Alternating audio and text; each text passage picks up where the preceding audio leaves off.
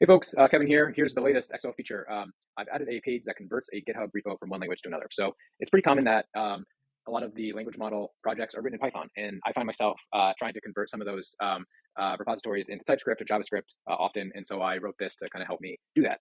I have kind of this background script that does it, but this is like a front end interface that will allow folks to basically just post their repository here, select the language that they want, and then it will submit and copy and convert from one language to another. I'm going to kind of walk through how this works, but first I want to show basically what's happening here. So here's an example of a very, very simple Express server. It's essentially just one file. So here is the file that basically spins up an Express server. So I use the app to convert this to C, and also it's a JavaScript. So I see if you see here, it's JavaScript. I converted it to C, and it wrote this very simple C file, which I suspect is not ideal, but anyway, got the bulk of it there, and then also wrote it to TypeScript, which again is pretty trivial, but just the one file. But just an example of kind of how it works and kind of proving that it works. All right, so how does this work in the background? So basically what happens is it will clone the repository to a Docker container. It'll spin up a Docker container, clone the repository. It'll find the most common file type. So GitHub will give you the size of the repository, what's the most common file type, that sort of thing.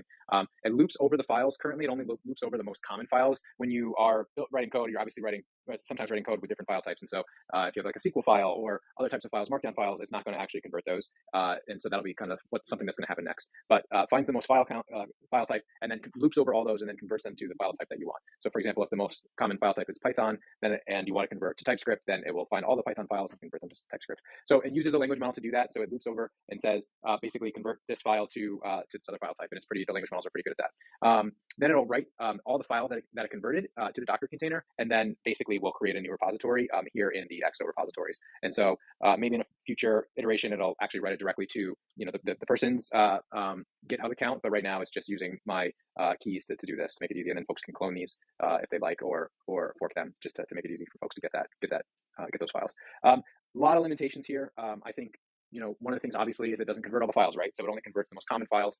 Later iterations will use a language model to look through the other config files, the other markdown files, the other dependency related files like package or requirements.txt files for Python.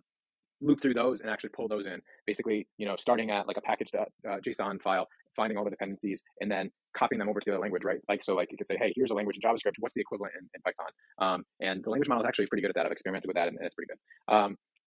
It doesn't actually run the code, which I think is probably the most important thing, right? Like it converts the repo, and if you were doing this manually, you would basically pull it down and run it continuously to make sure everything's looking okay as you're adding files and converting it. And so it doesn't do that, but it can. And so I've experimented with, in the Docker container, listening to the output. If there's an error, then feed the error back into the language model, and then it can go and adapt and adjust the files accordingly. And so that is something that the language model can do, and I think will be the next step for how this works. So I just wanted to kind of give a quick overview of what's going on here. I'm going to push this to production shortly, but it's a kind of cool feature for XO. And I think, like I said, it's something that I used, a script that I used to help me with my development. I think it'd be helpful for others. The one thing I'll show you is it only right now supports smaller repositories. So here's baby AGI.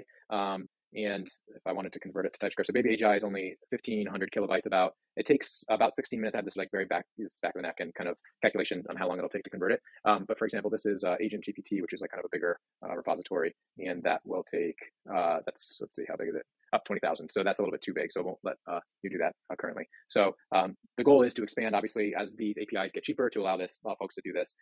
And as things get converted, I'll have a script in here that actually looks for it in the converted state, right? Like, so if someone wants Agent GPT is actually in TypeScript, if someone wants that in Python, you only need to do that once, and then you have it, and then folks can clone it. So that's the idea. Hope folks find this useful, and I'll make a little post about how this works and try to blast it out for folks to use it. Thanks.